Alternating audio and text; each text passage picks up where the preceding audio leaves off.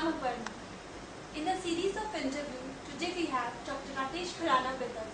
He's the chairman of ATMA Online. So, how are you, Dr. Khurana? Thank you, Aparna. How are you? Fine, thank you. It's been some time we met since you passed your MBA, so let's talk. So, Dr. Khurana, today we will discuss about the state of MBA education in India. What is your viewpoint on this? Well, state of MBA education is very exciting.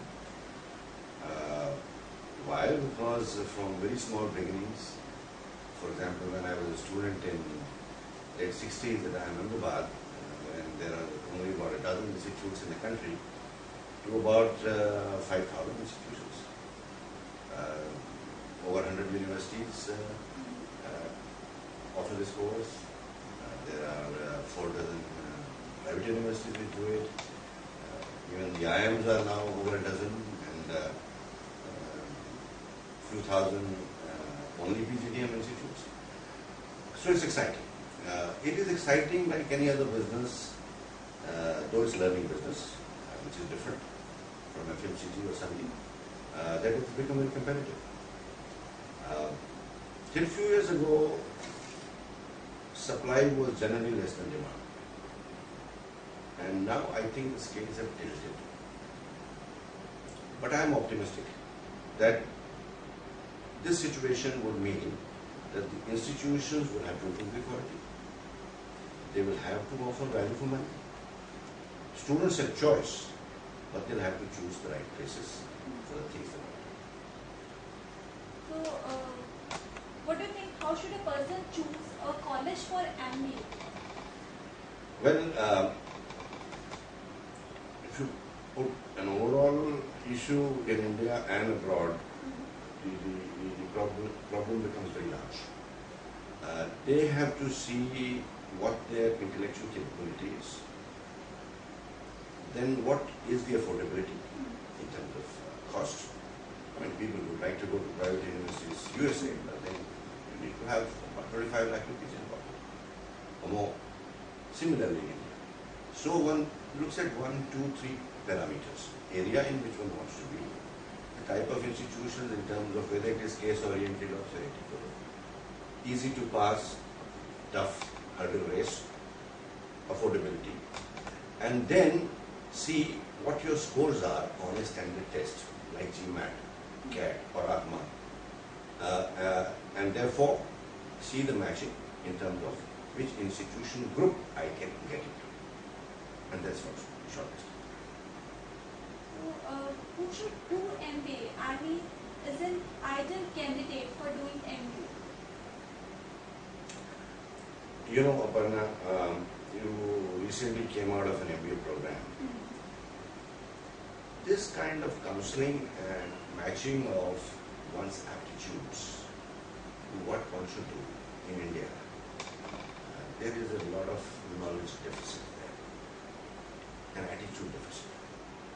Again, when we were students, our parents said, become a doctor or an engineer or an IAS officer. And what else? We don't know. And now it is, well, become a doctor, an engineer or an MBA or a fashion person or something or something. Choices in India have now increased. Therefore, it is not a question of that, I am going to have a tag of MBA. One should not do MBA for that reason. If one has the aptitude for managing things, people, resources, financial, otherwise, then one should go for MBA because MBA is meant for that.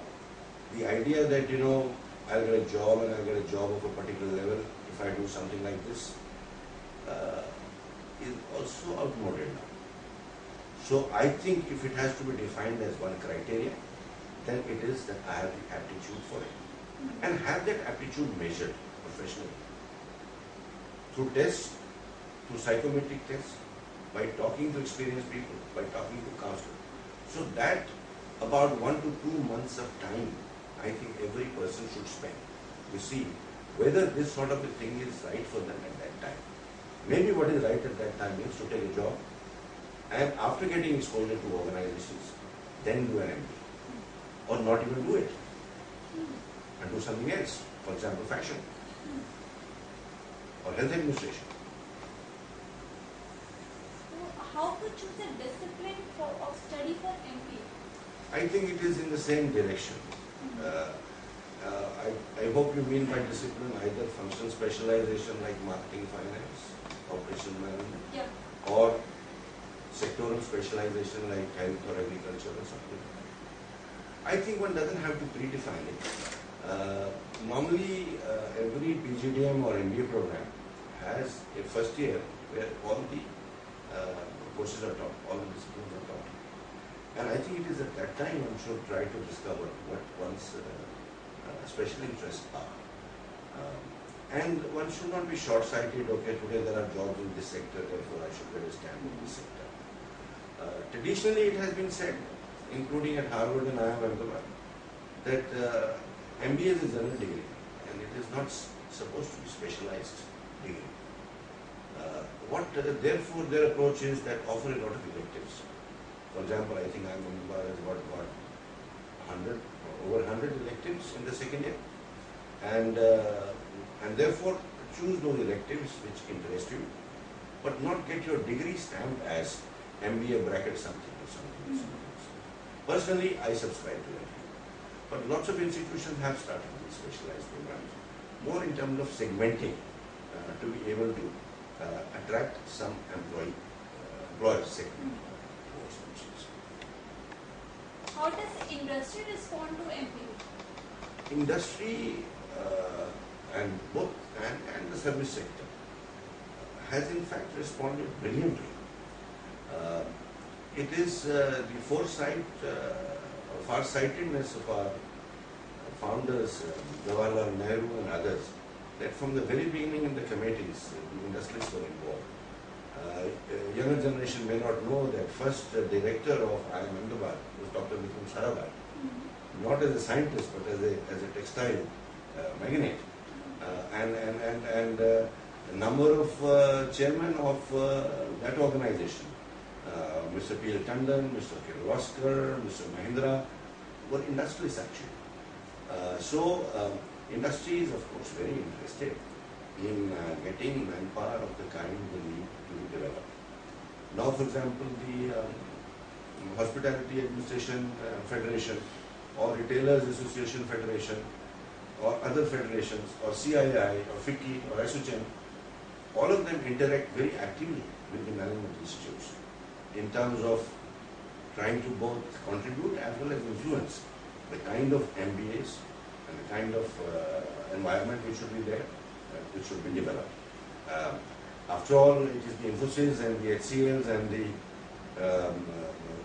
ICICIs of this world which take over 50% of the manpower. So it is in their interest as well as it is their professional contribution which they make to develop these programs which are suitable for the industry. So tell us something about ATMA test and why is it being online? Well, ATMA test was founded 10 years ago by the Association of Indian Management Schools, which is the world's single largest network of management schools anywhere in the world, over 600 organizations. And ATMA test has been more or less like the CAT or the MAT. Now the ATMA Online has been structured, designed, so that there is student interest in mind. It will be conducted more often at more places. The testing centers will be in tier 2, tier 3 towns also, so that they can easily appear in these tests. It can be constantly researched. It should be less expensive to administer if done well. And so the organization decided to launch ATMA Online from July session. So thank you so much, Dr. Khurana, for your good time. Have a nice day. Thank you, Parna, for some very good questions, and hopefully we will carry on this dialogue with many other concerned people and get to the issues so that students are counseled well in terms of what do they do and best